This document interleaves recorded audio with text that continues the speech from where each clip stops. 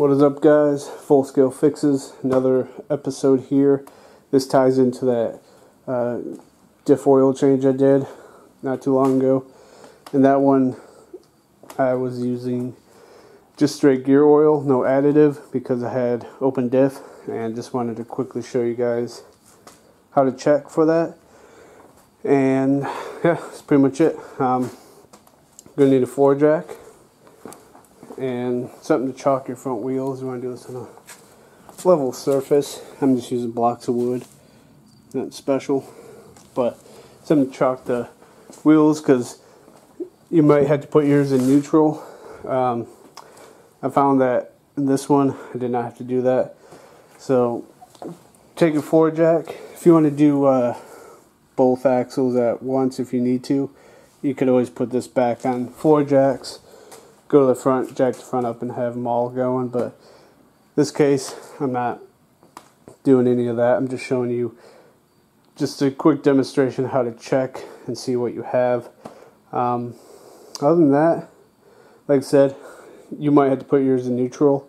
I did that when I checked the first time, but I did notice even in park I could check mine, so up to you, whatever.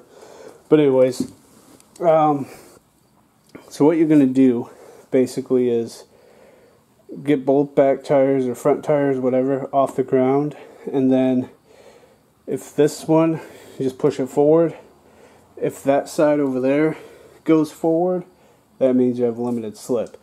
If you push this one forward and the other side's going opposite, that means you got an open diff. So let's go ahead and push this one and see what the other one does.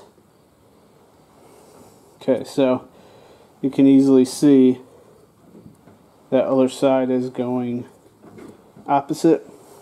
So that means this one is an open diff, like I mentioned in the gear oil video. So that's it. Easy way to tell. Like I said, if you have limited slip, you will be having these tires go the same way. So maybe that's the reason you need to be in neutral on some vehicles, because they need to rotate together. I don't know. But I did, like I said, tested this the first time, don't mind the tripod, first time with it in neutral. This time I left it in park, so you didn't have to chalk off the wheels if that's the case.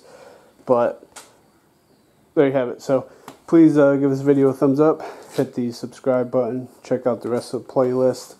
Any questions about the Jeep in general, because it's kind of modified to some degree. If you have any questions, there's a lot of videos on it already, but just comment below, and please again share the video. Check out our Facebook, Instagram, Dude Vinyl on Etsy.com. We sell decals, t-shirts.